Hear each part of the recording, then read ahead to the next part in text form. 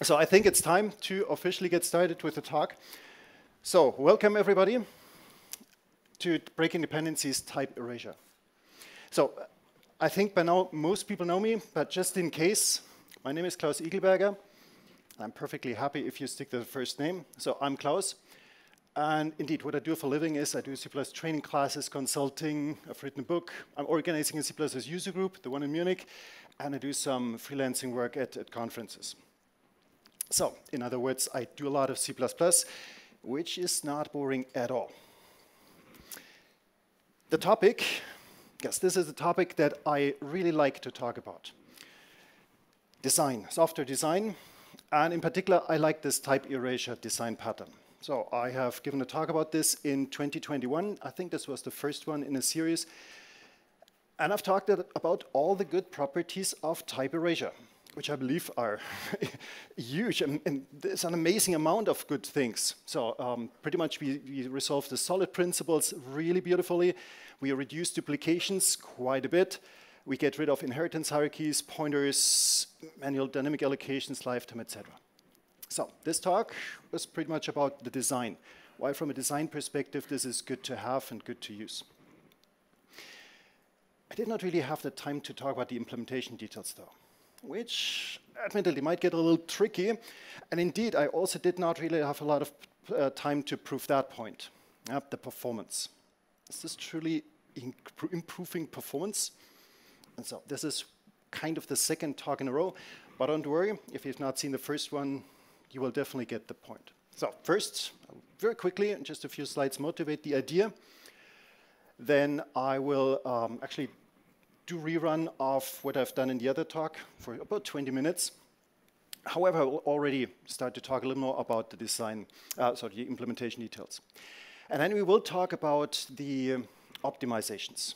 Good ones that you can also use for all kinds of other things, but things that will potentially really make the difference, why you might want to use this technique after all. Okay, so why using this type erasure idea? So let's assume we have some command, that command design pattern, a good old gang of 4 pattern, and we have all kinds of commands, print commands, search commands, execute commands, all kinds of stuff. And well, traditionally, classically, we would implement this in form of an inheritance hierarchy. This is pretty much exactly what we would find in this gang of 4 book. And it would, of course, pass by pointer to base. This is not really what we do anymore today, right? Immediately, some people cringe, look at this, I would use a stood function, of course. This is pretty much exactly the same idea. I pass in something that I can call, something returns a void and takes an int, but it's simpler. It really is so much simpler. I have the same commands that I can just pass without any kind of inheritance. And that's nice, that's beautiful. So there are no inheritance hierarchies, and this is totally non-intrusive. You can start to use this even though you might still have an inheritance hierarchy. You don't have to change any code to get this working. This is amazing. We have less dependencies. Also, there's no base class that tells us what exactly we have to do. We can implement these commands as we see fit. That's great. We have less pointers. In fact, in this little example, I have 0 pointers. I have not any allocation on my end, and so I also don't have to take care of any lifetime. That's great too. It's simple because we have values. Values instead of pointers and references. I would argue this is one of the big changes that modern C++ brings us. We prefer to use values. It's just simpler. This is simple. And potentially we have even better performance. Good stuff. That's a pretty big list of very positive attributes. Now let's take a look at a second kind of similar example. Let's say that we have shapes. And I know my class example, and come back to this in a bit. We have different kinds of shapes, circles, squares, and triangles. And again, classically, we would use an inheritance hierarchy to do that. But again, this is not really what we do anymore. This is kind of the old style, when we didn't know better. Now, today we would use a value, a shape, that kind of encapsulates all of this, and that you can just equip with circles, squares, triangles, or any other kinds of shape. And so that's pretty much the same thing I've shown before, just with a different problem. And it has the same properties. No inheritance hierarchies, it's non-intrusive. Anybody can bring a new shape and this will just work. There are less dependencies because of that. Less pointers, again, no pointers here. No manual dynamic allocation, no manual lifetime management, values. And so it's simple. It really is simple, which is, from my point of view, probably the most important thing. And again, perhaps even the performance is a little better. We'll see. So this is what we want to do. This is just better. So this is not a new idea. This is now quoting the pragmatic programmers from 25 years ago, yeah, from the book, The Pragmatic Programmer. Inheritance is rarely the answer. So what do you use instead? What do they say? Well, more composition. And that pretty much is what I'm going to show. We built on composition. And so type erasure might indeed be the answer that we've been looking for a couple of years, perhaps even decades. With this, I do not want to claim, and I should stress this for real, I do not claim that this is the one solution. Oh, this would be totally wrong and totally inaccurate. But it is a great solution that we can use for many, many of our applications. All right, so let's take a look at how this stuff works by means of a simple example. Before that, though, yeah, I should make clear what I'm actually talking about. The term type erasure is pretty heavily overloaded. And unfortunately, yeah, you might get a wrong idea. So type erasure is not a void pointer. Yeah, sure, I know, nobody officially claims I'm using void pointer, but it kind of gives you the idea there is no type. Yeah, I've lost all the type information, type erased. That's not what I'm talking about. Then pointer to base. Again, I'm kind of losing type information by going to the base class, but again, not what I'm really aiming for. And also something I've heard too much, unfortunately, std variant. So out of this list here, std variant is definitely the thing that definitely is not type erasure, because you see the types right in the type of variant. Yeah? You enumerate them. Yeah? This is definitely not anything that has to do with type erasure. Now, what I will be talking about is a templated constructor in a class plus a completely non-virtual interface. That's it, kind of. If I, again, take a little venture into design, then it is a little more, of course. It is a combination, a very good combination of a couple of design patterns, namely external polymorphism, bridge, and prototype. All right, let's take a look at this by means of this shape example. Yeah, and I know. This is the point where a lot of people start to yawn. Oh my God. Okay, I totally agree with you. This is a boring example. And this is also what my colleague Lucas Bergdahl at some point said. I am tired of this example. But I don't know any better one. That's the point. It is a classic example, which I believe you know. And that's a good thing. So you can entirely focus on the type erasure part and just ignore the rest. Yeah, the rest should be pretty familiar. So we're going to draw a couple of shapes. So we're going to start with shape classes, like the circle. Pretty straightforward, nothing special. There's a constructor that takes everything the circle needs, at least the radius, a couple of getters, a couple of data members, great. There may be other shapes, of course, squares, triangles, rectangles, you name it, yeah? If anything that you need. The one thing that you should note at this point is that none of these shapes has a base class. Good. And none of these shapes knows anything about drawing. Good as well. From a design perspective, this is exactly what we want to have. Why should the knowledge about what exactly to do be inside these classes? I want to separate this. There's a principle behind this. This is the single responsibility principle. So my circles, squares, and of course all the other shapes don't need any base class. Then, of course, they should not know about each other. That's a pretty important point, too. And I don't need to know anything about their operations. Good. Then what I do have is, OK, I admit it, at this point, a base class. It's not called shape, though. It's called shape concept for reason at this point.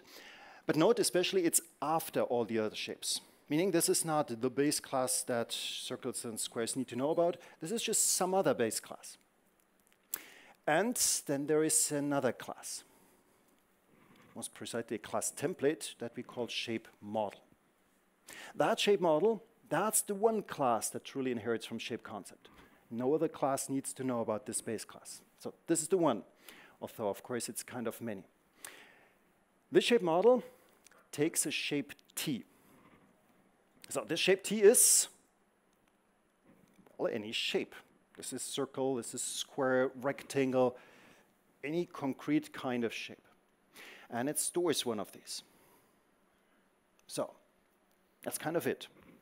It inherits from the shape concept. It's a class template that takes a shape T and it stores a shape T. That's it. Okay, of course I cannot do a lot with this at this point. Therefore, let's add operations to the base class, as we would usually do. So perhaps we want to serialize too, but we most definitely want to draw. Pure virtual functions, because at this point I just don't know what to do at this with shapes. These, however, are now the affordances that must be implemented by the deriving class. And so we do. We implement this do serialize and the do draw in the derived class. What should you do at this point? How do we serialize or how do we draw a shape? Well, we don't have to know at this point.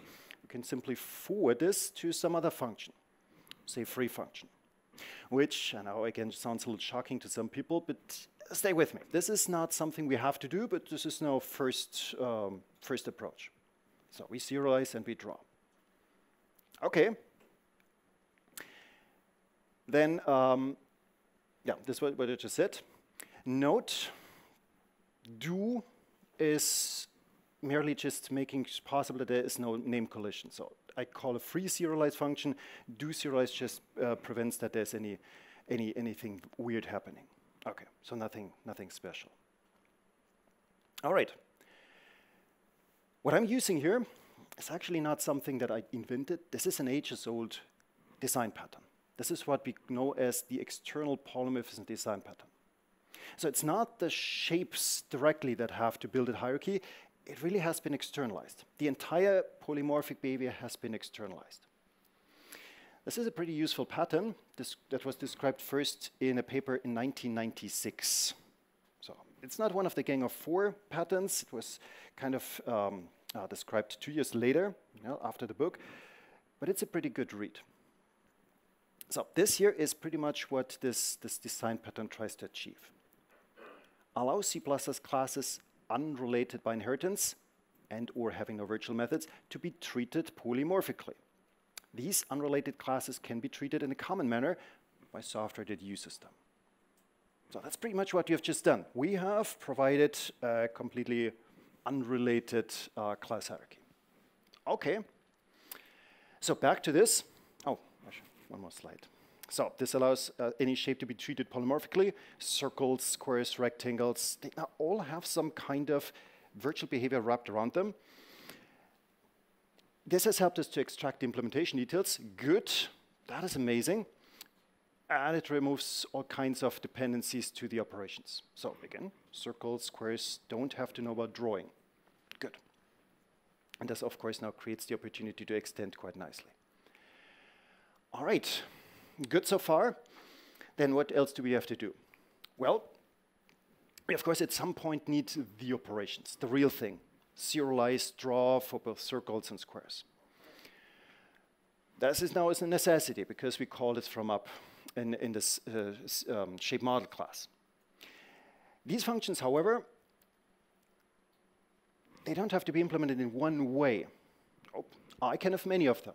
So in, say, one file, you implement draw with OpenGL, and say another file, you use another library, VTK, Vulkan, 3DX, whatever you have in mind. I can have many different implementations, which is nice. So by means of any mechanism that you'd like, from compile time to runtime polymorphism, link time polymorphism included, you can now switch behavior quite nicely and non-intrusively. Anything is possible. Draw shapes. Well, okay, this is a little function that just draws the shapes, and not just one, many of them. A vector of base pointers managed by unique pointer. I traverse all of these and I simply draw them, which is pretty much what I would use in a usual inheritance hierarchy, but now I just wrap this stuff. Okay, and so I put this together in a main function where I first abbreviate this super long type a little bit. Yep, let's call this shapes. I create an empty shapes vector. I create a couple of shapes, and not in the usual way perhaps. So I create a circle in a shape model, allocate this thing. Every shape model, whatever template parameter I give, is a shape concept, and so I can put it into this vector of shape concepts, just as I could use any usual base class. And then I draw the stuff. Good. However, you do not look excited. From its design point of view, this is already amazing, but you look at me and say, Klaus, this is still good old object-oriented programming. This doesn't feel modern. This feels like 1996, or perhaps even 1994, Goff-like. Okay, I hear you. So let's modernize this a little bit. Let's modernize this by just wrapping this external hierarchy in a class. So we put this into a class that we just name shape. Okay, and now you might get the idea why I had shape concept, different name. We needed the name, so we have now a shape. Particularly note that this inheritance hierarchy goes to the private section. External code will not care about this. This is a true private implementation detail of this shape class. All right. Then this class, of course, has a couple of more things. Most importantly, it has a data member, a unique pointer to a shape concept, a pointer to base. That's the thing that I used before. I just put it into the shape class and kind of hide the thing. And then I give this, of course, a public constructor. Yeah, of course, public, else how should I use this? This constructor, however, is not quite simple. It is a templated constructor that takes any shape T. Circles, squares, rectangles, whatever you have. It takes a shape T, so it deduces the type. And because it knows the type, it can instantiate the according model. So the shape model for that given type. Puts the shape in this model, allocates the thing on the free store, and assigns it to my pointer to shape concept. Because every model is a concept, so I store it by means of pointer to base. Okay, and that pretty much erases the type. So when you put a shape inside, say circle, then you lose the information. You just have a shape, you have an abstraction. And that gives this technique the name Type Erasure. All right, now, of course there's a little more. Okay, I should mention this too. That's again a design pattern. This is what we call the bridge design pattern. And this name might have given it away. That's a pimple. Yeah, so we have a pointer to implementation nicely hidden in this class. Nobody needs to know it, but this is my personal implementation detail. All right. Now, I want to serialize and draw shapes. Now, I introduce a couple of friend functions. Now, friend sounds nice, except in C++. Yeah, usually we don't have a lot of friends, but this is good friends, the real friends. Yeah, this is friends that we call hidden friends. So it is not really member functions, it is free functions. Technically, these are now instantiated and, not instantiated, but they're injected into the surrounding namespace. So I can call them by passing a shape, but are only used when I really have a shape. So this is nice. This keeps the overload set small and convenient. All right, so I can now draw and serialize shapes. What I do inside, however, is kind of obvious. So I take my pimple and I serialize or draw. Now I call the functions in the concept. And this will now draw the thing, whatever is in here, because the virtual function will just go to the real thing, the model, and will do the real stuff. Nice. All right, so that's pretty much the idea of Type Erasure, just to wrap the thing in a little class. Okay, there's a little more though. It's a shape, and naturally, if I'm not talking about values, I want to be able to copy shapes. It's a very natural thing to do. But now, I have a pointer to base only. Really, it's type erasure. I kind of don't know what I have to copy. So this other thing also just has a pointer to base. What should I copy? Well, that's a common problem. A problem that you might also know a solution for. So, in the base class, we now introduce another function. We introduce a clone function. Some people nod. I know that. I've seen this before. This is a design pattern, yet again. They're everywhere. Once you realize what a design pattern is, you see them everywhere. You cannot avoid them. Whether you use inheritance templates or whatever, they're always there. Clone. The clone function in the base class is pure virtual, simply because I don't know yet what to copy. But the derived class, that implements this clone function and creates a copy of whatever it stores, because the model knows it stores a shape T. So I simply copy the thing. Note that this is what we call the prototype design pattern.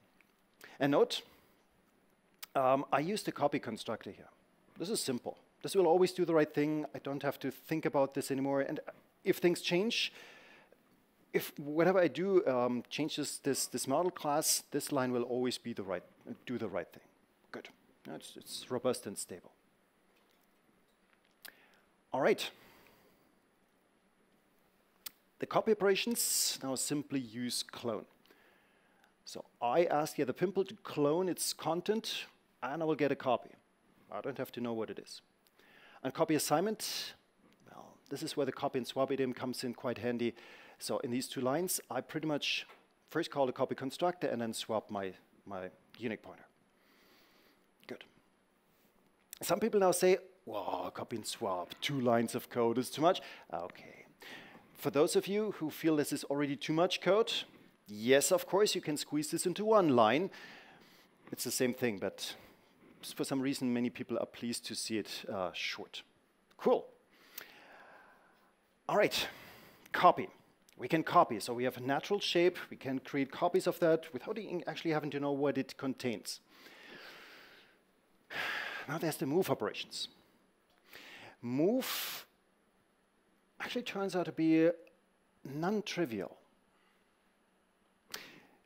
It entirely depends on what you want to achieve. So there are a couple of options how we can deal with move. Option number 1, we can just default them. This is simple, perhaps even super convenient. But note that, of course, I have this pimple only. What happens if I move from a unique pointer? It's empty. So if you feel like, okay, an empty shape is something that I can deal with, that's natural, this is okay, then you can just default the move operations. But this is something that some people don't like. This does not really feel like values. If you copy a circle, usually you do not evict some circle and suddenly it's empty. Okay, so perhaps this is simple, but often not desirable. Okay, if you feel like there should be a default constructor too, then perhaps this is the option you're looking for, because the default for unique pointer would be null pointer too. Option number 2, we can just not implement the move operations. You can just omit them. And no, I didn't say delete them. That is something different. If you delete the move operations, you forbid them. You say, no move. That's, again, that would be very surprising for users. So you do not want to implement them, because you have the copy operations, move would simply be gone, and if you attempt to move would result in copy operation. So that definitely gives you value behavior. Nice. Except for the fact that, of course, now you cannot move efficiently, and your move operations are not no except, because they allocate. Okay. Also kind of simple, but perhaps not exactly what you desire. And option number 3, we do not implement the move constructor, but we do implement the move assignment operator. That may be perhaps kind of a mixture between the two I've mentioned before. So, if we do not want our shapes to be empty, then we have to do something that the unique pointer is never null. This is something we can achieve by copying instead of copy constructing instead of move constructing. But for move assignment, we could swap our pimple. And this is no except. So perhaps this is a tiny little bit better, a little more efficient in the case of assignment. But you see, this is interestingly not trivial. This is definitely something to think a little bit about, but it entirely depends on what you want to have. What do you want to have? What is shape for you? Is it a true value, like circle, square, etc. would be? Or is it perhaps a little more like a pointer, perhaps like an optional in some sense that it could be empty? It's something you have to decide. So this is definitely an implementation detail. All right, draw all shapes, the little function that draws shapes, now takes a vector of shape values. Oh, this looks better. And it simply draws the shape. That's this little hidden friend. It draws the shape. That looks nicer. And talking about nice, oh, we haven't seen the main function just yet. That one is breathtaking. That is amazing. That's the main function now. So we have a vector of shapes. This is this. We start with an empty vector. We add a circle. We add a square. We add another circle. Wow. I know, this is the point where people usually don't say anything. So gasping is the only thing I usually hear because this is beautiful and simple. It's actually quite unusual that we can just add different things to a vector. Yeah, but this is the abstraction, so we can really put different values in there. As long as it's a shape, as long as all the affordances are implemented, this will compile. And I redraw it, and this will do the same thing. So, no pointers anywhere. Okay, now some critics will say, but vector uses pointers. Yes, internally. We don't have to deal with pointers. Our life is simple. Our life is easy. I do not have to allocate dynamic memory on my own. Again, vector will do something, but we don't have to deal with memory. Good, simple. So we don't have to deal with lifetime management. It will just work. You will never have any problem with that. It's simple. It's values, value semantics, instead of pointers and or references. So, the one thing that hopefully was obvious, it's simple. Simpler code.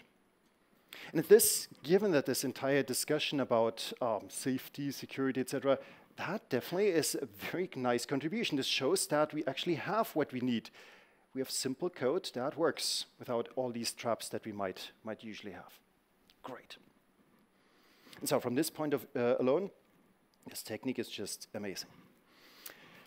All right. There's a little more, though. You know, some people are still not quite happy. Some people feel like, these three functions. I want more. I want something more to configure the thing. What can I do? Oh, there's a lot we could do. So, right now we have the shape concept and the shape model class in the private section. All right. But nobody says that this is the only shape model. Oh, no.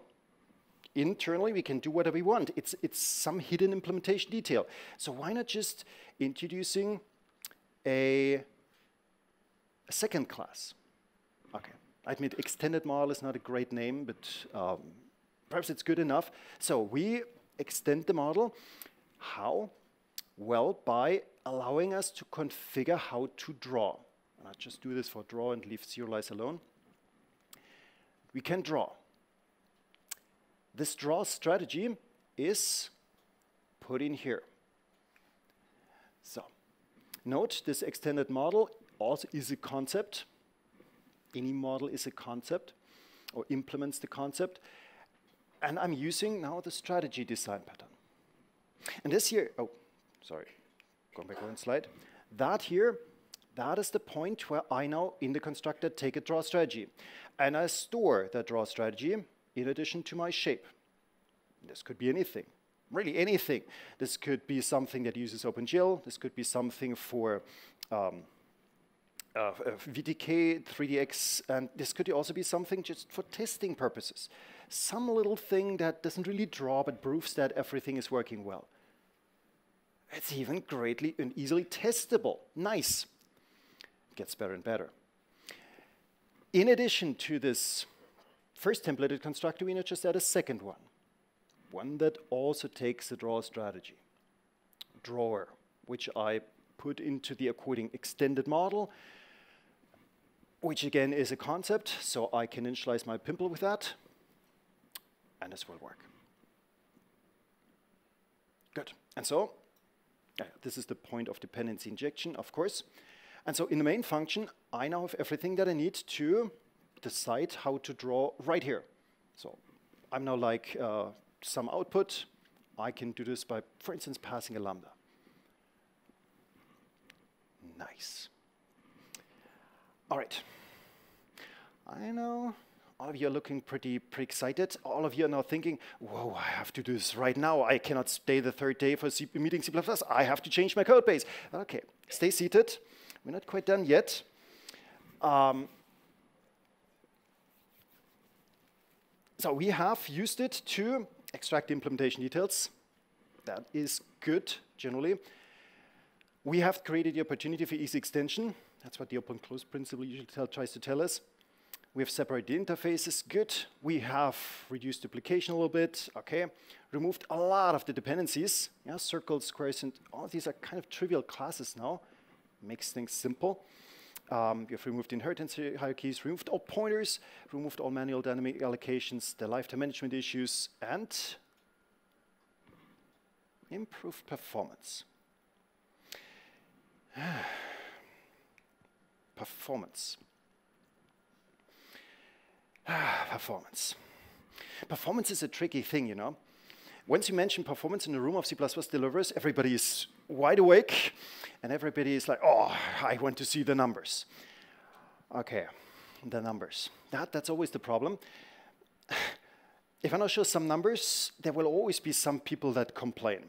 Why didn't you show that? Why didn't you try that? Why didn't you use this? So, I will show you some numbers, but only if you promise me that you'll not complain afterwards. So, do you promise not to complain about the performance results, whatever I'm going to show? Okay, no. It's always the first row, right? They're the most problematic. Okay, so unfortunately I have the slides already. So, and I know him, I know where he lives, so it's okay. So, what do I benchmark? I have now a couple of shapes, actually 4, which is still a relatively small number, but definitely better than just the 2 that I've shown. I generate 10,000 randomly generated shapes. Randomly means I try to hide it from the compiler, how many shapes, how many squares, etc. do I have. Then I run 25,000 translate operations. Okay, first thing to discuss, why translate? Well, because it's simple. Yeah, translate means moving the center point by some offset. This is simple, and it's the same for every shape. That is an advantage. So it doesn't really depend on how many circles, squares, ellipses, or rectangles I have. And, okay, the benchmark's a little older, so I used GCC 11 and Clang 12. So, and yes, this is the machine I used for that, an 8-core Intel Core i7. All right, here are the numbers. The classic O solution that we started with is, okay, so fast. Okay, just numbers. The Type Erasure solution is, okay, not better yet, but this is already a pretty important point from my point of view. We've improved a lot of things, but we did not lose anything from a performance perspective. It's just the same, which is not entirely surprising because, after all, it's a virtual function call. But this is great, which means we now have the ability to optimize inside this class easily without having to change a lot of surrounding code. And this is now exactly what we'll do. So let's improve a little bit by two techniques that I want to show. And of course, there's so much other things that you could try. So let's start with the small buffer optimization. If you're not thinking about, haven't I heard this before? Small string? Yes, exactly. That's exactly what we do for a string class too, for very good reasons. It's really important. But now we do this, of course, for bigger things than just characters.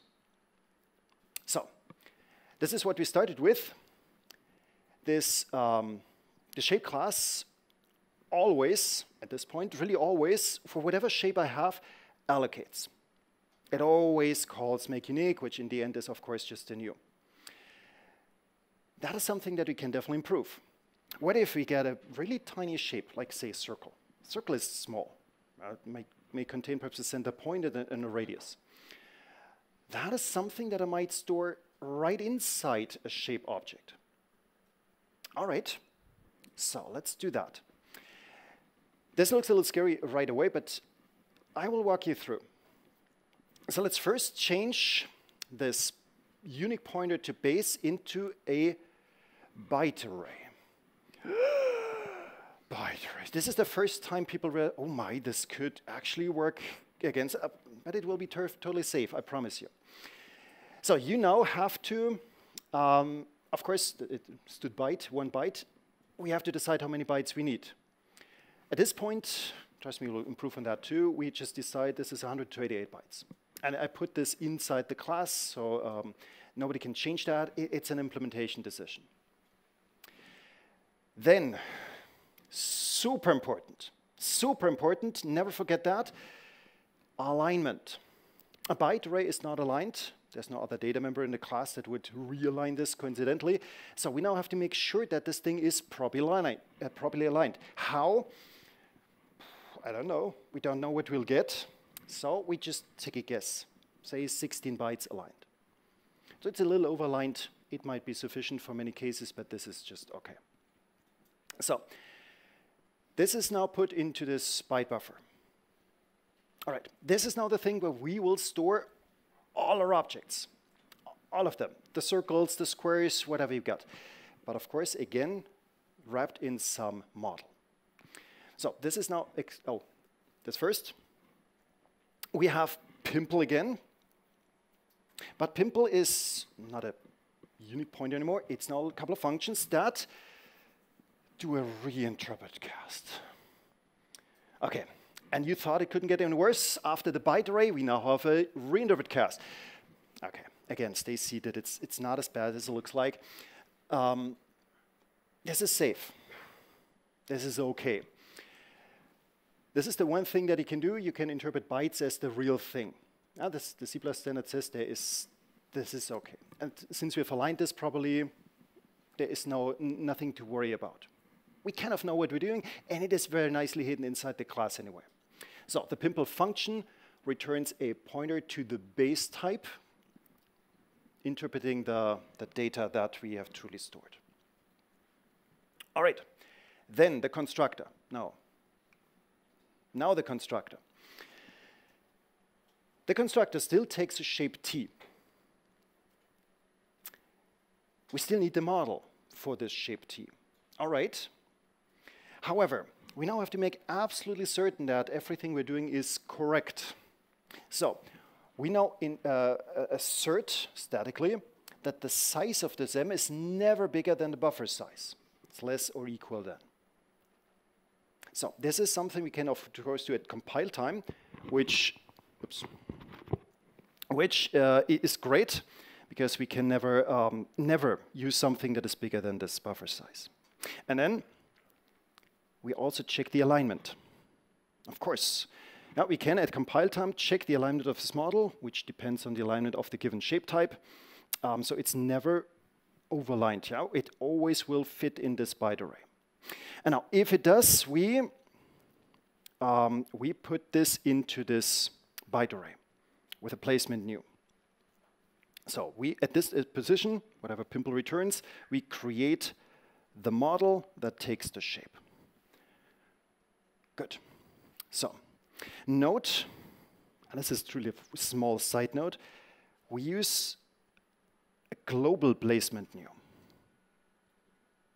That looks a little weird. However, experience shows that, yes, there are people out there, and no, I'm not looking at you, not accusingly at least. There are people out there that actually overload the type-based placement new operator. I know, hard to believe, right? They have no shame. But okay, in order to avoid that problem, we use a global one. And this is okay. Now, this is much harder to change, so this will do the right thing. Okay, now some of you are thinking correctly, do we really have a placement new today? Is this something that we could use std construct add for? The C++20 algorithm? Oh, this is a great choice. We could do this. It's a little inconvenient though, because we have to pass a pointer to an m at this point. All Pimble gives us is a pointer to concept though, so we would have to use another cast. I avoided this, I do it manually, but generally speaking, construct add would be a better choice, I believe. All right, shape concept and shape model are pretty much unchanged from an interface perspective, but of course, a couple of details now do change. So it's still the external polymorphism design pattern, but the implementation has to change. Clone no longer returns a unique pointer to something. No. There's no unique pointer involved anymore. Cloner takes a pointer to the memory where I want to create the new thing. So it takes a concept pointer. In the driving class, this is the memory location where I create the copy. So pretty much the same thing again, just that I take the memory address from outside. Okay, and again, I'm using the copy constructor, because again, this will always do the right thing, whatever I change in the model class. All right, it's the same pattern again, just, well, with static memory. There's another function, though, that might catch your attention. Move. Why do you need a move operation? Well, because sometimes we might want to move some thing from this static memory into this in-class memory to somewhere else. Of course, clone would work too, but there's optimization potential. So we introduce move that takes a concept pointer and implement this pretty much the same way, except that we move the other thing. It's not empty though. It will be just moving the circle or the square. It will move the thing that is stored inside this model. It's just nice. So perhaps from this point of view, this is simpler from a semantics point of view. All right. Going to the destructor. In the destructor, I'm using destroy at. That's the right choice. Destroy at the algorithm instead of calling it destructor manually. But still, this is necessary. We create manually. We have to destroy manually. It is required. So this is a little increase in complexity, but not a lot. Destroy it is doing a good job here. Then the copy operations, super similar as before, except that now I would copy into this buffer, and so it's a little bit about buffer swaps instead of the unique pointer swaps. All right. And move, well, that really is simpler. We don't have to decide what is the semantics. Everything is inside the buffer. And so I simply would call the move operation instead of the clone one, and I pretty much do the same idea. Here, move and swap in the move assignment operator again. So, the small buffer optimization. We can improve a little more. So, initially, I just decided we have 128 bytes and an alignment of 16 bytes. It's not a bad thing, not at all. But we might want to change that. We might want to, sometimes we want a smaller buffer, sometimes we might want to have a bigger buffer. Okay, so what could we do? Well, of course, we could make these two template parameters. So we could say a shape has two template parameters, non-type template parameters, a buffer size, and an alignment. And this would enable us to just configure this thing from outside. Okay. But we can actually do even more. What we have here is now a shape that always stores in the in-class memory. It never allocates, which is great. So you have full control over memory. There's never any allocation. But of course, it limits. I can only use shapes that have up to 128 bytes. Of course, we have to take into account that there is a model too, and the model wraps some virtual functions around this. There's another 8 bytes for the virtual pointer. This might be a little small. And so perhaps you want a little more flexibility. We can gain this by perhaps just providing a storage policy. At this point, we could say, well, sometimes you need just in-class memory. And sometimes I just want to allocate. And perhaps there is also some kind of hybrid idea. So again, I'm using a strategy design pattern to just enable a lot of different behavior. So only dynamic storage, just something on the stack or in class, and potentially some hybrid storage. That's all it takes. I now can configure how the shape works. This is nice. But I should be honest, this is something that perhaps limits us in another way. So imagine we have now a shape for dynamic storage. All right, this is my shape 1, whatever it contains. We might have another shape with another storage policy. How would it work to copy from shape 1 to shape 2? Okay, that may be an interesting question. What about the hybrid storage thing? If I move shape 1 into that, how would that work?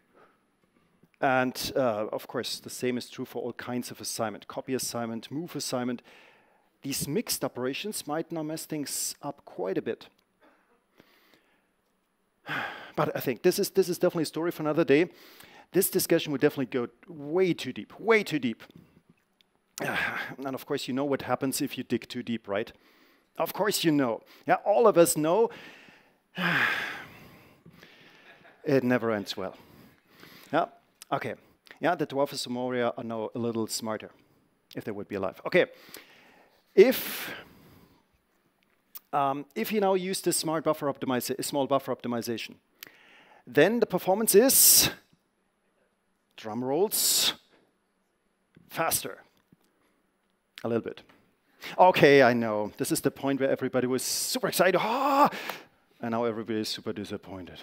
However, this is 10%, right? And I have to admit that in my experiments, I allocated up front and I just used the stuff. I actually do not reallocate again and again. That would make an amazing difference. I don't have proof, but I've heard that people say, well, suddenly our performance was at 10%. Yeah? So we gain 90% of performance. It entirely depends on what you do. These 10% are just because I do not use the free store, but the stack. This is already quite cool. And you know that in C++, a single % performance improvement is already quite attractive. So imagine that you come back to your company, do a couple of changes, use Type Erasure, and suddenly gain 10% in performance. Whoa, you will be the hero of the entire company for at least a month, right? Very, very attractive. Okay, this is one thing we could do, and I believe this is definitely something that you should try, even if it looks a little meager. It actually works out really well. There's another thing, though, that I want to demonstrate. We have this nested inheritance hierarchy inside the class. Okay. But this, of course, means that for every type that we put in this shape class, we introduce another virtual function table. And we also have this double dispatch. No, not double dispatch, that's the wrong word, but we have these two indirections. The v pointer brings us to the virtual function table, and from there we actually find the real thing. That's something that we can improve because it's all happening inside the class. So we can manually implement virtual functions. Ooh. But it's actually not as bad as it looks like. So, and I combine this by showing you something slightly different. something that I believe you really should see, because from my point of view, this is way too good to not know. So say we have these circle and squares. I have a draw function that is supposed to draw the shape. And in the main function, I create a couple of shapes and draw them. OK. With this one draw function, we could now just pass a shape. Constref, whatever. OK, this is nice. That's a function that works with an abstraction. With any shape, we can draw whatever we get, a circle, a square, etc. However, the keen observer will now complain because the shape might allocate internally. Just to draw a circle or square, we might actually allocate memory, create copies, create a lot of effort. And this is something that people usually don't like. I should point out that this is, by the way, not just with our shape class. You have exactly the same problem with std function in any other type erasure type 2. But there is something we can do easily. In just one slide, we can implement something that I would call a shape view. That term already sounds familiar. A shape view. All right, so how does this shape view look like? So first of all, I introduce a templated constructor. All type erasure classes have a templated constructor. That's a given. That's part of the technique. This again takes the shape t. We do not want to allocate now, though. So how do we store any possible type that we get, any shape type? OK. Just for the record, also here in the first row, he said it. It's not my fault. No, it's not. He said it. We use a void pointer. Oh. OK, people in this room thought it would not get any worse. Yeah, would think I would not sink any lower. Once again, it was his suggestion. But at least I make it better. I have a void const pointer. Much better. OK, because it's really a reference to const, pretty much like what string views do. OK, so we take the address of shape, store it in this void pointer. We can take the address, or, again, something to make it perfect, we can use std address of. Again, this is these little quirks. If anybody at any point would overload the address of operator, this would do something weird. This works. All right, then we introduce an operation by a function pointer. A pointer that returns void. This was our drawing thing. And it takes a void const pointer, one of these things. And I have a new data member. I have a, now really function pointer, that's the type, function pointer, which we might initialize to null pointer. Now, that operation now needs to be initialized. How to do this? Well, by means of a lambda. So in the constructor, I formulate a lambda, define a lambda that takes a shape. And because I do this in the constructor, I know for sure what this shape type is. I know that. So I can type safely and easily, without any overhead, convert back from the void pointer to a shape t and draw the thing. Ooh. OK, that's usually takes a couple of minutes to sink in. Yeah, and you also have to overcome this, oh no, a void pointer feeling. But this is perfectly type safe, and there's no allocation. There's no overhead, except for, of course, the usual function call. OK, and then just to be able to use it, and I restrict it to draw again, I introduce one of these hidden friends again, which just does all of this. So we take our little shape, so the given shape view actually, use the draw operation, and give that operation our shape pointer so that this here actually happens. And again, this is the free function from before. Wow, so a reference wrapper for, again, type erasure, but no allocation at all. All right, So what if I now use that? What if I use this technique to implement virtual functions? Well, drum roll, it works well on some compilers. Some compilers actually like this a lot. So GCC in this case is super happy about this. Clang not so much. So of course they implement virtual functions a little differently, and so perhaps one is more friendly to the idea than the other. But still, what I've just shown, I would use this totally irrelevant of the performance. It's just this is super, super nice stand-in for any kind of abstraction. Yeah, string view kind of types for anything that you might have. Now, the obvious question is, what if I combine the two? Would I gain something? I did not. So perhaps it was my implementation, but it did not turn out overly successful. Okay, perhaps it wasn't just my implementation. Feel free to experiment a little bit. I don't know. All right, so which brings me to the summary. Type Erasure is, first of all, a templated constructor plus a completely non-virtual interface, and again, a combination of a couple of very useful, good design patterns. And I think this combination is just one of the most interesting design patterns today. Absolutely. Absolutely and without question. Because Type Erasure significantly reduces dependencies. It's one of the best ways I know to separate concerns. Absolutely. It is about value semantics, something that is not just trendy, it's definitely something that we are striving for more and more.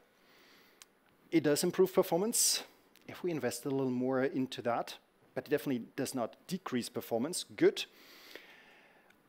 It improves readability and comprehensibility. Okay, now this, of course, makes people complain again, but this was so complicated, you needed 60 minutes to explain it. Yeah, sure. But think about the surrounding code. Think about the main function that came out of this. Amazing. This is so simple for readers that I think it really improves comprehensibility. Not inside the class, but outside, of course. And so it eases maintenance. If people can understand the code better, it's easy to maintain. And so I think this is a very good default choice. So this is why other languages use this internally. You don't see that, but it definitely is. All right, thank you very much.